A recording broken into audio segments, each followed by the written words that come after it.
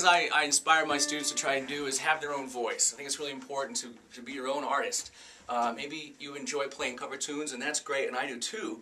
But I think it's really a really fulfilling part of being a musician is to find that voice of your own and to be creative and to be an individual. So these things are called signature licks that kind of define us as guitarists or musicians.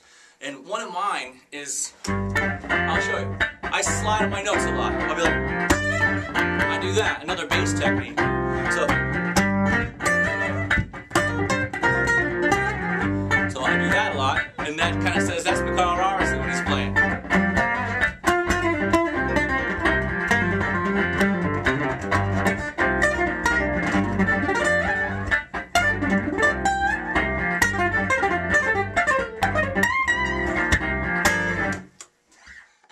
Not only have I played guitar in a lot of bands in the past, I've been on percussion, I've been in the bass seat with some really amazing musicians. So I took all these things and combined them into my current style. So I play slap pop acoustic guitar when I'm looping a lot of times, and people really think that's pretty cool. And it sounds like this.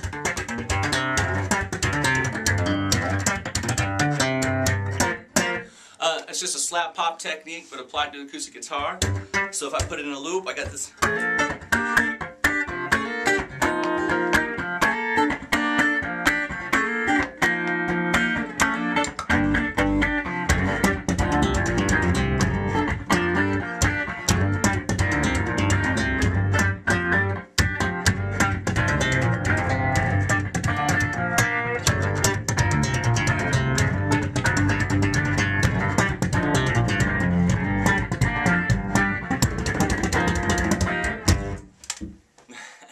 Right, so I've played a lot of different kinds of music through the years, but currently I'm out on the circuit doing this looper thing, acoustic guitar stuff. I just put an album out called Fireside Philosopher, and so I'm out on the road and pushing a lot of pedal dancing, pedal buttons, pushing on a lot of pedals.